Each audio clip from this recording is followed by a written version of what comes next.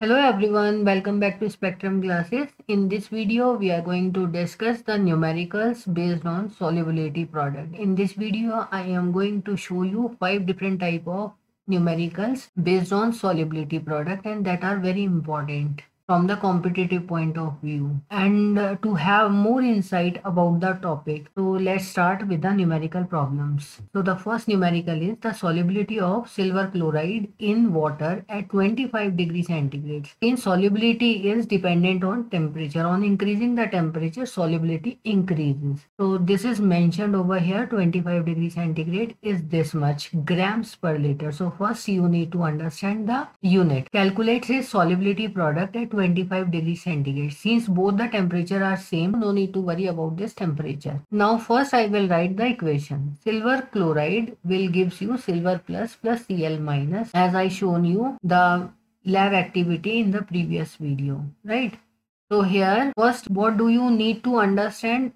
One is solubility, which is represented by S. The second one is solubility product. Here you can see solubility is given as 0.00179 grams per liter. But as I told you earlier in the definition, it is mole per liter, which is needs to be required, right? Moles per liter. Now the question comes, how we are going to convert this grams into moles. To convert this grams into moles, you need to always measure the molecular weight of silver chloride is atomic weight of silver. This is the atomic weight of Cl. When we sum up these two, we will get 143.37 grams per mole. Means 1 mole of AgCl will be equal to 143.37 grams. So what about this much grams? How we are going to calculate this? So just simply write this grams per mole divided by 143.37 grams per mole. Right, so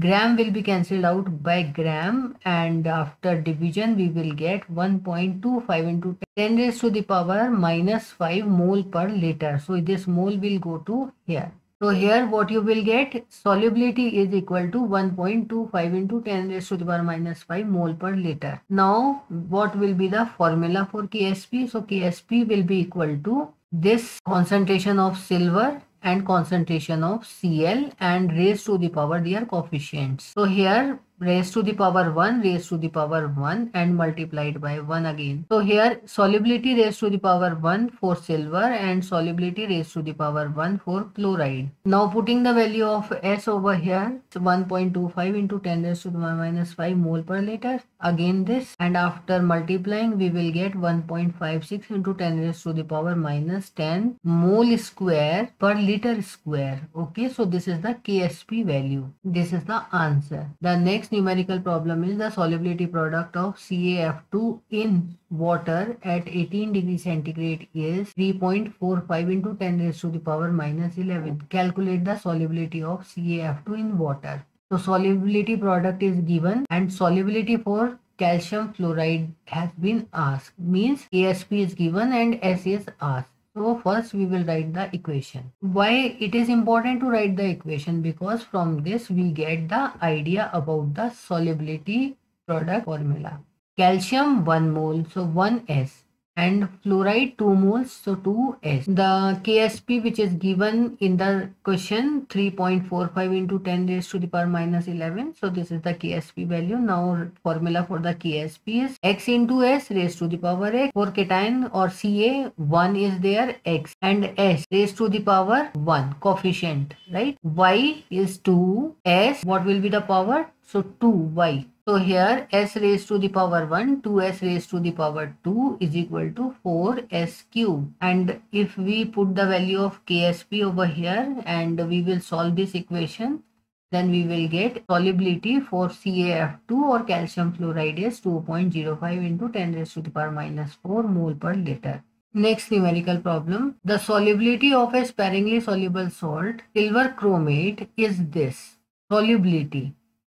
Assuming complete dissociation, calculate the solubility product of the salt. So here what we are having, silver chromate is in equilibrium with 2Ag plus CrO4 2 minus. Right, 2s, and this is 1s, and writing the Ksp for this, Ksp is equal to silver raised to the power its coefficient, chromate raised to the power its coefficient, and by putting the value of silver and chromate in this equation, what we will get, 2s raised to the power 2, s raised to the power 1, and in this manner we will get 4s cube. And as we know, we have the value of solubility S. So by putting the value of S over here in this equation, we will get the Ksp value. So here Ksp will be equal to this much. The next numerical problem, the solubility product of SrF2 strontium fluoride in water is this. Calculate its solubility in this molar NaF solution. So this is little tricky. Here I'll just write the equation again, and from this equation this is sparingly soluble salt, and here is S2S. In the container we already have sodium fluoride, NaF. So on writing this NaF, which is completely soluble, we will have fluoride in excess, right? Fluoride which comes from strontium fluoride and fluoride which comes from sodium fluoride. You can just visualize this. This is 1 molar. Here you can visualize this. Suppose in this container I am having sodium fluoride. Sodium fluoride dissociates and give sodium plus F minus. And strontium fluoride dissociates. So we will get fluoride from here and fluoride from here also. And from these two, from sodium fluoride, we get fluoride equal to 0.1 mole per liter because it is completely soluble. It's molar. Molar is also known as mole per liter. Molar. And from strontium fluoride, we will get 2s. S is the solubility of strontium fluoride. On adding these two, we will get here. You just see this is 2s plus 0.1 molar in this equation. So for strontium fluoride, we are having strontium S, fluoride 2s plus this 0.1 molar comes from sodium fluoride. So this is important. So putting the value of Ksp in this formula. Strontium S, this is for 1 plus 1. Fluoride 2s plus 0.1 raised to the power 2. Okay, so here you can also ask why we didn't multiply with 2, because this comes from sodium fluoride, not for the strontium fluoride. Strontium fluoride is 2s. Okay, so that is why we didn't multiply it by 2 raised to the power 2. Now as you know that S solubility is very less than 0.1 mole per liter. So we can discard this 2S from this equation. What we will get, S into 0.1 raised to the power 2. So in this manner we can calculate the solubility for strontium fluoride by this equation. I hope you understand this concept. This is little tricky but important. The next numerical problem, this is again very important and little tricky. So 25 ml of 0.01 molar silver nitrate solution is mixed with 25 ml of 0.0005 molar aqueous NaCl solution. Determine if the precipitate of silver chloride will be formed. Given Ksp for silver chloride is this much. Ksp is given, that is separate thing. First, what you need to understand, we are having silver nitrate plus we are having solution of sodium chloride. These two on reaction will give silver chloride. So how this reaction is proceeds? First, you just try to visualize this. Here we are having silver nitrate plus sodium chloride. This gives silver chloride plus sodium nitrate. This is as white PPT and all three are soluble in water, but this is as white PPT. Okay. Now 25 ml of 0.01 molar silver nitrate. And what about Cl? 25 ml of 0.0005 molar NaCl. Here you can see. Now the overall solution will becomes 50 ml. And what about their molarity? That we have to check. First you just visualize this. Suppose I am having a container which is containing 25 ml of silver nitrate of 0.01 molar. To this I am adding sodium chloride of 0.0005 molar 25 ml. When I am just adding this to silver nitrate, then the volume will becomes 50 ml. Here you just see. On adding this 25 ml to this container, we will get 50 ml of silver nitrate plus NaCl solution, which gives us silver chloride plus sodium nitrate. So this is important to visualize because here you may get confused. Now calculating the molarity of silver at this right hand side. Okay, so silver will be calculated by N1V1 is equal to N2V2 normality formula. So what you know here, 25 ml molarity is also known, 50 ml is also known. What about normality? So normality from here we can calculate this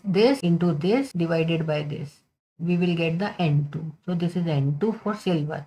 Similarly, for chloride, N1V1 is equal to N2V2. Here you can put all the values N1, V1 and V2. So from here N2 can be calculated. So N2 will be like this. Now from the equation, silver concentration of silver will be like this and chloride will be like this. Now we are writing the value for KSP. Now we are going to calculate the ionic product. Ionic product means silver plus Cl minus in this solution. So concentration of silver we have kept over here and concentration of Cl minus we have added over here and we get the value afterwards. Now KSP is given here. So KSP is 1.7 into 10 raised to the power minus 10 molar square. Here ionic product is 1.25 into 10 raised to the power minus 6 molar square. So which one is higher, which one is lower? So this one is higher because we are having minus 6 and this is less because we are having minus 10. So ionic product is higher. And if ionic product is higher than the KSP, then precipitation occurs. So it is determined if the precipitation of silver chloride will be formed. Yes, precipitation of silver chloride will be formed in this solution. Okay, so this is how one can understand whether the precipitation occurs or not. So this is very important concept and I hope you understand these different type of numericals based on solubility product. These are very useful. If you find this video helpful, please subscribe my channel. Give me a thumbs up. Thank you all. Thanks for watching.